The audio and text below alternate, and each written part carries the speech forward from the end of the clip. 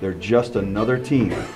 This is not the 03 team. They're very good, but it's not 03 good, okay? And we're better.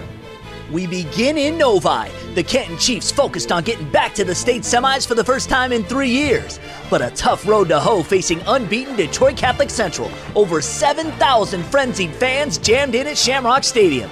And oh, did they get their money's worth. First quarter, Canton down 3. The Chiefs go into the air. Kevin Delapaz connecting with his 6'3" tight end Dakota Darkbird, 58 yards to the CC 19. That led to a field goal, game tied at 3 after 1.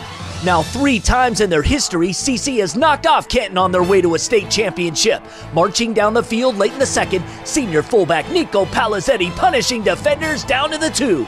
Nico would power it in on the next play. Shamrock's up 10-3. But the Chiefs possess a deadly quick strike offense. First play of their next drive, junior running back Davion Stackhouse gets the handoff, and he's history. 67 yards for 6. Canton would miss the PAT, however, and trail 10-9 at the half.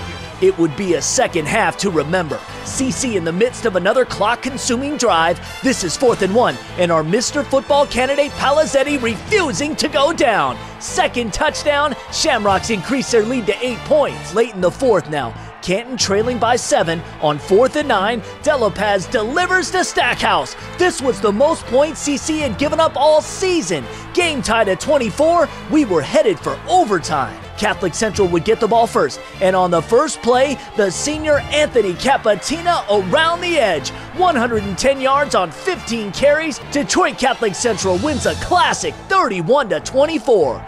12th straight win, first regional crown in 2 years. The Shamrocks face Holt today in their D1 semifinal.